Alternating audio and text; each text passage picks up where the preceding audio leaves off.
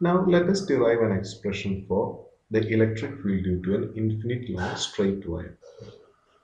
Let us consider an infinite long straight wire like this carrying a positive charge.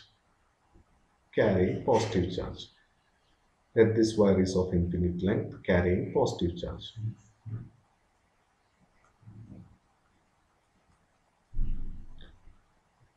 So first we need to find the electric field around this thin wire.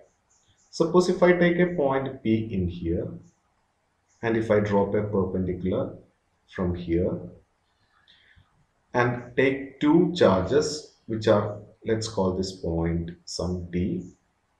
Let this be a charge and another charge, this one. Both of these charges are equidistant from the point D. Let us take. And the electric field at the point P due to this charge, the charge at the bottom, will be in this direction. You know, the electric field will be along the charge and the point. Similarly, the electric field due to this charge on the one at the top will be like this. Since these two charges are at equidistance from D, they are symmetric, which means these two lengths, that is this length and this length, remains the same. So the electric field is basically having the same magnitude. But what happens here is, if you resolve this green electric field, that is one at due to the bottom, you will get one, you can resolve that one along the horizontal and one along the vertical. Similarly, for the electric field at the bottom, you can resolve that one along the horizontal and one along the vertical. Since these two have same magnitude, their components have also the same magnitude. Also, they are aligned equally with the horizontal. So these two will get cancelled and these two will add up. Which means electric field is always, for an infinite long wire, electric field will be always in a direction horizontal. That is, electric field is always in a horizontal direction. And this condition is same if you take any point. Any point, if you take a positive charge in here, there is another corresponding positive charge at the bottom. From that is either side of the point P. So the vertical components will cancel and horizontal components add up. So at everywhere the electric field will be in the horizontal direction or along a direction perpendicular to the length of the wire.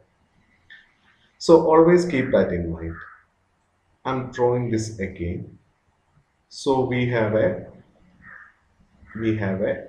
straight wire carrying positive charge.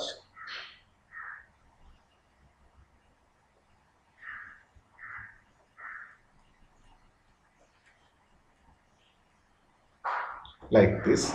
Let lambda be the linear charge density. That means the charge per unit length. Linear charge density. Now you have to consider a Gaussian surface. For a wire, the convenient Gaussian surface will be a cylinder. Let R be the radius of the cylinder and L be the length of the cylinder.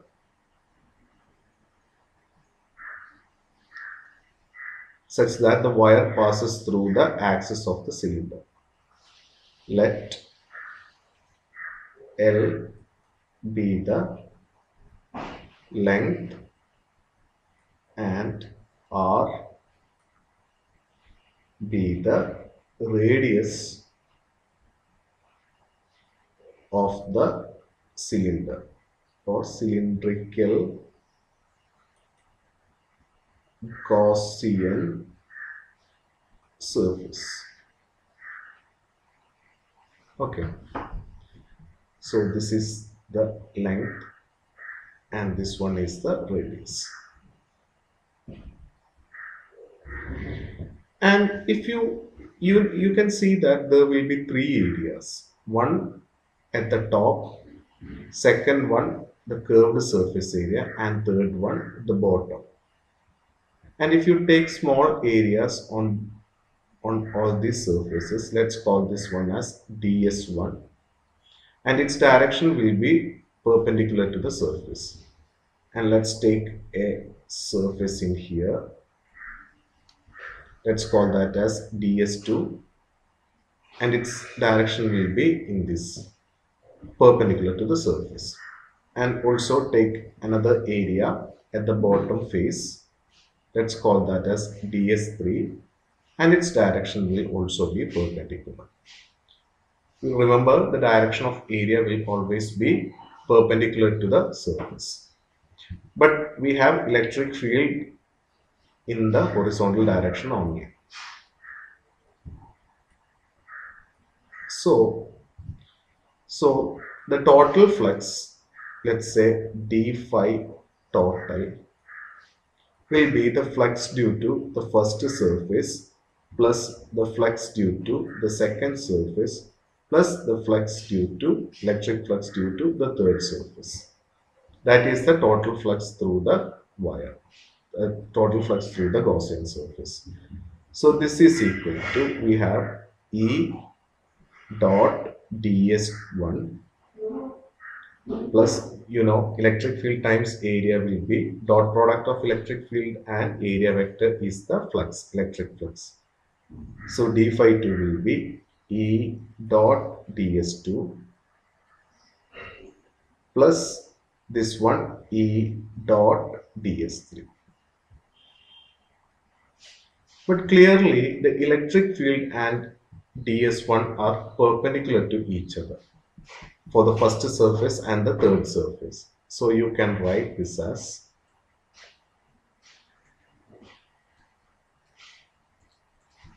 d phi total is equal to E ds1 cos 90 for the first plus E ds2 cos, for the second surface they are parallel. Electric field and area vector are parallel. So cos 0 plus for the third again it is perpendicular, E ds3 cos 90. So d phi total, the total flux will only be due to the second surface, that is E ds2. Cos 90 is, cos 0 is 1. This 2 will become 0 because cos 90 equal to 0. So, and cos 0 equal to 1. Now, if you integrate, in order to get the total flux, let's say phi total, you have to integrate this one, E dot ds2. Since the radius remains the same, the electric field at the boundary or at the curved surface remains the same. So it is constant. So E integral ds2. If you integrate ds2, you will get the curved surface area of the cylinder. The length of the cylinder is lambda and its radius is r. So the curved surface will be base perimeter, that is 2 pi r into height, 2 pi r. So this is the phi total flux. Let's call that as equation number 1. And according to Gauss's law, we have, let's write it in here.